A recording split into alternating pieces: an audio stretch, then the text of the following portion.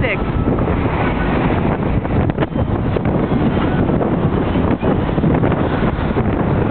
These are the boats they used in the Titanic. Hold on. Okay, look at this guy. He's enjoying himself on this wonderful, wonderful cruise.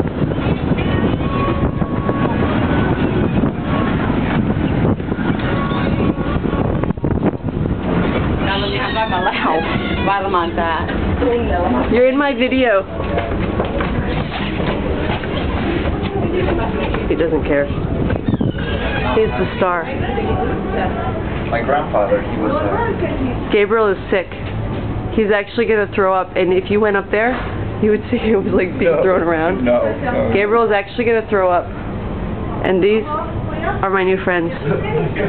Hello? Say hi. I know him. I've been talking to him. I can't shut up. And she's been listening even though she's sleeping. And she's like, why doesn't she shut up? And he's like, I'm going to tell his friends, I met this really crazy girl. She couldn't shut up. She was American. She was American. And Gabriel's like, I never wanted to tell you this, but why can't you shut up? I think you can read my mind sometimes. I can. Yeah. Yeah, especially when your eyes close. Yeah. I'm telling you, but it's good. He can screen me out. That's why we're friends. Because after a while, it's just like a low hum. Right. Yeah. Right. Yeah. You're like okay. a white noise. Like... Yeah, I am.